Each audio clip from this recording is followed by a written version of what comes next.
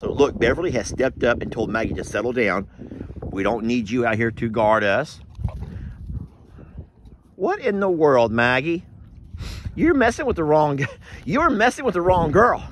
You're messing with the wrong girl, Maggie. And now you're gonna get me hurt. Maggie, Maggie, you don't come to me, baby. You started it, Maggie. You started it. You're messing with the wrong girl, Maggie. You better run. Maggie, you might want to jump on top of that trailer, seriously, but do not come to me. Oh, boy. Here she comes. All right, Beverly, no. Beverly, leave her alone. Beverly, you're not going to mess with Maggie. Well, she almost kicked me. Beverly, you stop.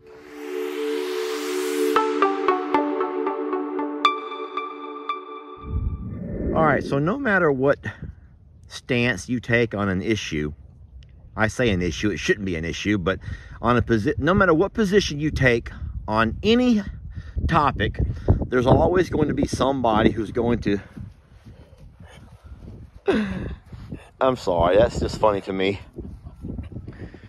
All right, so obviously Mother Nature, God, our higher power, plans and accommodates animals for weather like this.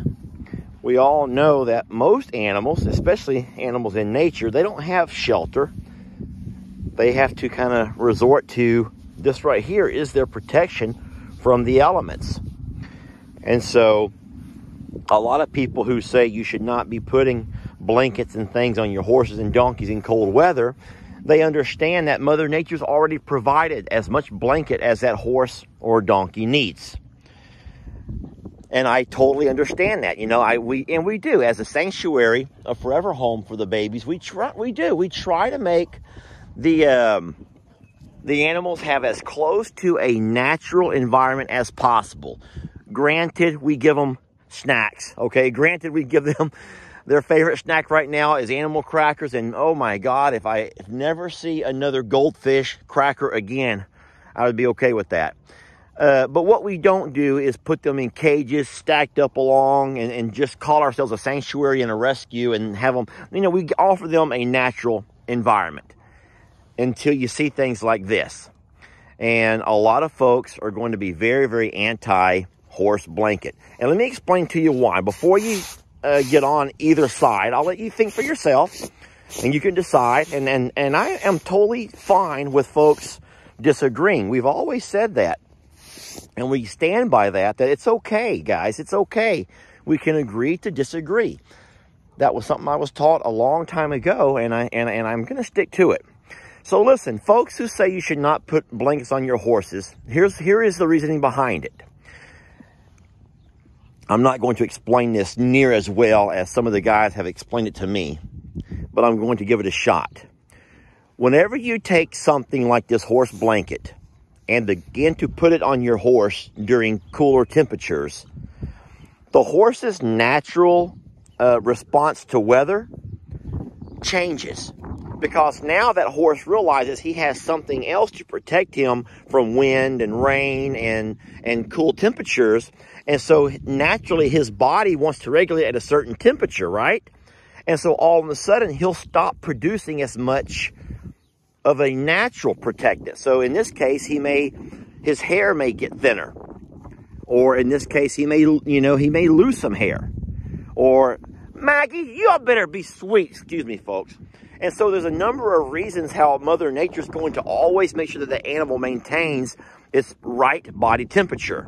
And so when you start adding artificial things like these horse blankets, you can change a whole lot about the horse's natural, Mother Natured type defenses from the elements.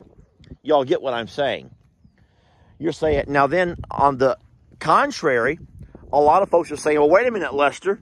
Mother Nature didn't provide you anything against the cold wind in the form of protection for your hands and your extremities. That's why we have gloves. That's why you're wearing a toboggan cap right now, you know, for your ears. And so it's okay to supplement and provide supplements in the form of, in this case, blankets. And in my case, my toboggan, overalls.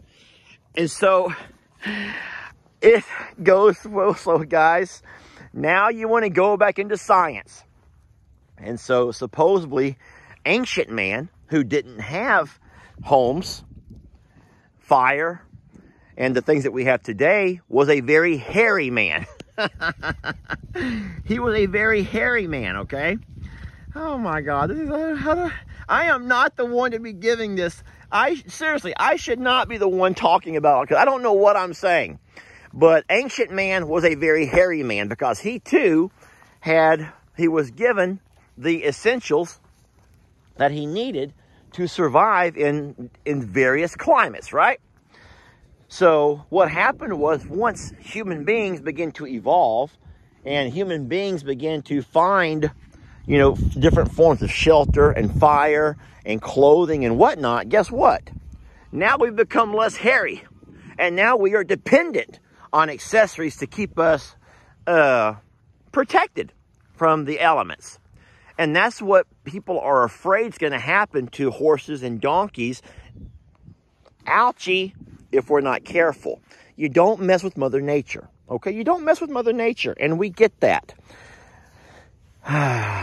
But at the same time, here comes Lester and other folks trying to squeeze in a little bit of what we do sometimes. We're like, wait a minute. Okay, so let's take Texas, for example. Mother Nature knows that in Texas, this is going to be crazy. I've never done anything scientific on this, but I bet you it's true.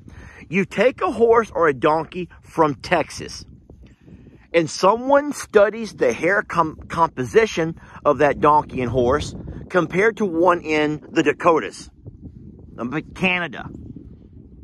And I can almost guarantee you that a donkey or a horse up in Canada or the Dakotas or somewhere that is known for its blistery cold temperatures is going to have a whole different type of hair composition. And that's why, since we almost never get below freezing here in Texas, all of a sudden we drop down to 21 one night, 28 one night. Of course, today, right now, is 28. It was 24 at the coldest, but we add the wind chill to it. So that makes us think that, okay, hold on, our donkeys and horses are cold, because they're not equipped. They're not built for this kind of weather. So we try to add a supplement. Do you hear what I'm doing here? Do y'all hear how I am going back and forth, back and forth? And so I don't know. So as I stand here right now and I'm looking at our horses that we do have in blankets, we kept them off of our donkeys because they were being foolish last night when we were trying to dress them. I don't know. Here's what I do know. Here's what I do know. Get this. You want to talk about smart? So normally on any given night, our animals will congregate together under, we have a pole. I don't know if you can see it from this distance, a light pole. And the animals like to sleep under that light. Okay. Except for nights like last night when it was extremely cold and the wind was blowing. Guess where they all went? Into that tree line. They went and they walked themselves deep into that patch of woods. And so what I know is that they were smart enough to realize that inside the thick woods, they have a whole lot less wind. And when they have less wind, it's not quite as cold, because we all know what a wind chill does. This might be the most boring video I've ever made. Beverly, thank you. You're really the only bright spot to my video. You and Maggie's over there messing around doing, I don't know really what Maggie's doing, but she's being quite naughty, it looks like. And then, of course, Pablo is over here just, there's really only 3 things that are making this video worth watching. And at this point, I think I've rambled on long enough. I've actually reached my 8 minutes, so I can put an ad. I can put an ad in my video, so I might can make a couple of dollars off of it if anyone watches that far. But listen, I do want to read your comments, and I want to know what you think about the horse blankets. Now, I'm going to tell you this. If the temperature warms up to a temperature where it's, well, obviously not below freezing, as it begins to warm up, we would be foolish to leave the blankets on the horses. Now I'm going to tell you why that would be so dumb. Because people get lazy. And people are like, well, it's going to get cold again tonight, so we'll just leave the blankets on the horses. But the problem is it may warm up to 40, 50 degrees, and all of a sudden now those horses are sweating. And sweat begins to develop under that blanket. Well, when temperatures drop down below freezing again, guess what? Now not only do you have a cold horse, but you have a wet horse. You have a wet blanket. And guys, I think that we all know what would happen if you're out in freezing temperatures in cold, wet clothing. It's called the pneumonia. And yeah, we try to avoid that, right? Okay. Maggie, go away. Beverly, settle down, okay? I'm sorry. I'm sorry. I'm not picking Maggie over you. No. But you can't be mean to Maggie. I'm sorry she nipped at you.